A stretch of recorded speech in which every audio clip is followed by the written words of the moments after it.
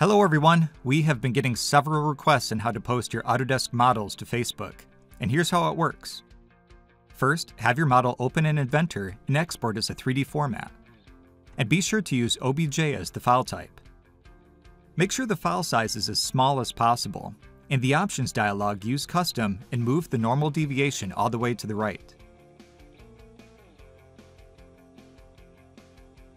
In Paint 3D, which is included with Windows 10, open the OBJ file and import the texture linked to this model. You will want to select the same folder you saved the file to.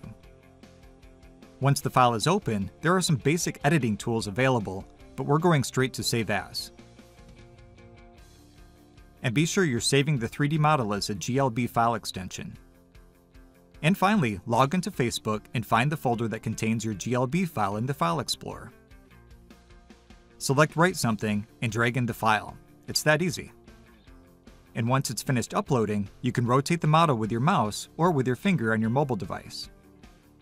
Be sure to type in a message and use the hashtag Inventor3D Post so we can see your great work. Happy 3D posting!